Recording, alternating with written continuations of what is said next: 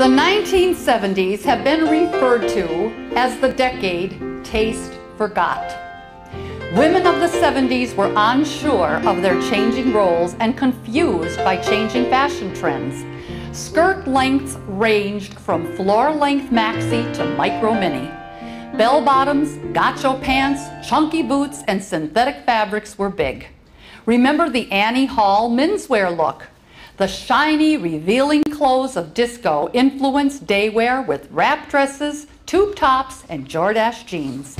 Sarah's got a look for us right from the early 70s.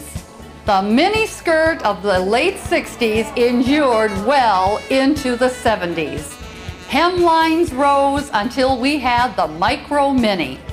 Here we see that famous mini dress, including white patent go-go boots. Even maternity dresses came in this length.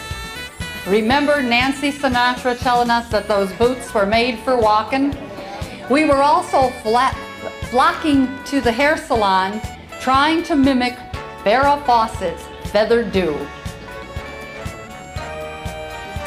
They tell me that mini skirts are back, but I think that if you're tempted to pull out your mini skirt and your go-go boots, why not donate them to a teenager who missed the trend 25 years ago? Better yet, donate them to Goodwill, where many people still shop for vintage clothing. Thanks, Sarah. Ellen has a look you're sure to remember. Who can forget the leisure suit? Who would like to forget the leisure suit? I'm sure many of us had similar outfits to this one in our closets back in the 70s. It is made of 100% polyester.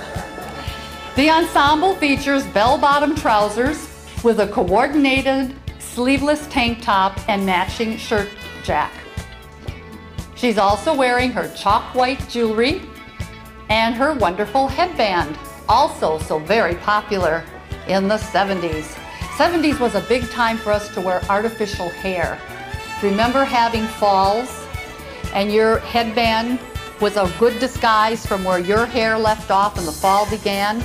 Or did you have these little buns of curls so that you could just wrap your hair all up and stick the hair on top, and boy, you were ready to go and party and have yourself a wonderful good time in your polyester outfit. Thank you, Ellen. And here's Pam. Pam is wearing something that you might recall as the pant dress.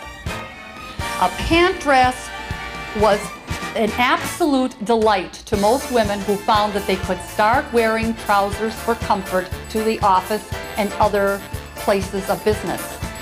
The rule was the jacket had to be at least thigh high and the trousers had to match. In this case, Pam's beautiful pant dress is made out of 100% silk.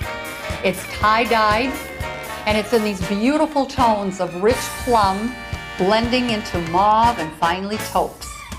The yoke is smocked, and her little wrists are also smocked and forming a ruffle. And she's wearing those wonderful platform sandals, tying at the ankle. Thank you for that look back in time, Pam.